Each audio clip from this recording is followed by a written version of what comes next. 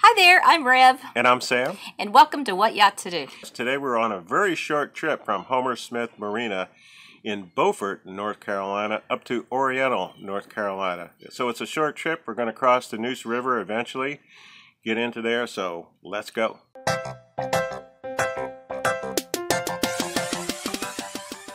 We left Homer Smith Marina and docks early Monday morning. Look how calm the water is as we're taking off. It really started out as a beautiful day. Yeah, I guess it was, probably around 9 o'clock or so, but it seemed like a beautiful day. Yeah. Really didn't have a great idea as to where we were going to go. As a matter of fact, we were leaving there, flying by the seat of our pants. Kind of flying by the seat of our pants. We knew we were heading up toward Oriental. Yeah. We did have a good time here, though. We got to meet Lori and Jay. And we got to have Docktails with Short Vacation, and that was always a good time. Yeah. But time to be moving on. So following the breadcrumbs out until we basically come under a bridge that we're going to see up here. And then there's really two ways to go. We could go back out the way that we came and get into the main channel, or there's another channel that goes up and hits the Intracoastal Waterway, and that's what I elected to do. However, gave me a little bit of a panic there because I didn't have that route programmed in. Well, when did you decide when did you discover you didn't have the route in? Yeah, I didn't have it programmed in. So it was back to the old following the day markers, boy. Out there. So Red's on the port side here as we're going outbound, so we're following that. Whoa. So you had a different route in? Yeah, I had we was going to go back out the other way, and then I decided at the last minute, why should I go all the way over there? It's good enough to go this way. And so we basically intercepted that course, but gave me a little bit of time to just kind of operate the boat by hand rather than autopilot. Well, that's good practice, I guess. You saw how calm the water was, and then we went over into a smaller channel where it was just seemed tight in there. It's Adams Creek, I guess, is what they call it. It connects this part up to the Neuse River. Look how those boats are up on a lift.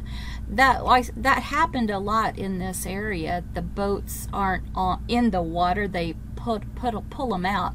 Anyway, cool looking shrimp boat there on the side, and then another sad sight of a shrimp boat that has seen better days. Yeah. We should not be looking at the bottom of a shrimp boat. Who really knows what happens in these cases, I don't know if it was a storm and it got flooded and they totaled it, but I just wonder why these things don't get pulled out of the water.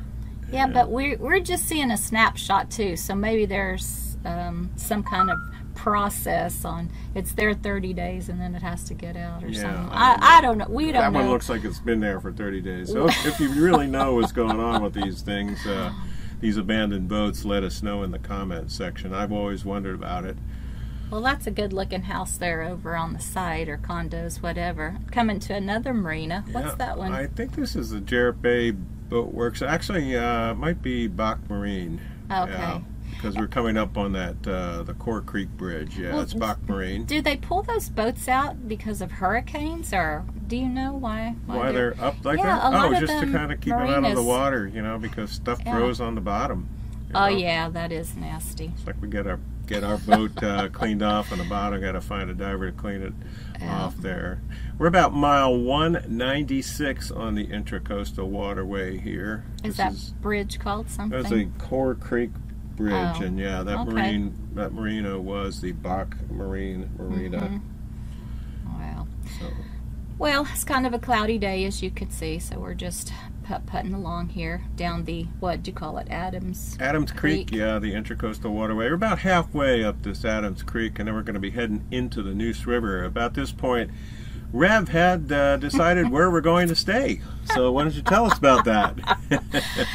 Usually Sam is so organized. He likes to do all the navigating and all of the planning, but he just wasn't feeling it today. So like he said, we left the marina not knowing where we were going, if we're gonna anchor. Well, I was confident we weren't going to anchor, or what marina. So I took the waterway guide, and you made the call. I just picked out a place. What I looked for when I looked at the waterway guide was an easy on and easy off, or easy off and then easy on the next day to the ICW. So that was my strategy in picking out a place to stay. There was a dredging operation going on. This one is not happening right now, but you saw we passed that sailboat. There really wasn't a lot of traffic on this particular river, but so it was good to see some action sometime. It's kind of a Monday, and there's the rest of the dredging operation going on. So we're going to go real slow past these guys here. And it was in the middle. Yeah. And they've got a job to do, and we are so thankful that they are doing it. Otherwise, I think you'd see more boats looking like that shrimp boat before, laying over on its side. So they're out there bumping stuff from, I guess, one place to another to kind of keep the intracoastal waterway deep enough. And we had plenty of water as we went past here. I remember looking at the depth gauge and seeing we had at least 9 feet underneath the sensor, so we were doing just great there. Yeah, and you kind of get a close-up of the dredging operation in there. It's incredible what they do and how they do it. I don't understand. We've seen some claws, but this one's just working close. It looks like a big vacuum cleaner there or something. I guess they pump it out and they pump it over to somewhere else. I guess don't keep know moving how the it stuff works. around. Yeah, it's really cool though. Moving on to the houses that we've seen along the way. Isn't that a cool looking neighborhood? I just like the way that looks. Some of them have boat houses, and I guess most of them do. I would imagine they're kind of like summer homes. I don't know. We're getting to the end of that Adams Creek. Yeah, and you can kind of see up ahead it opens up. Wide open space. And then we get to Oriental, and that's where I chose. It was called Oriental Marina and Inn. Yeah, and it was a whole resort.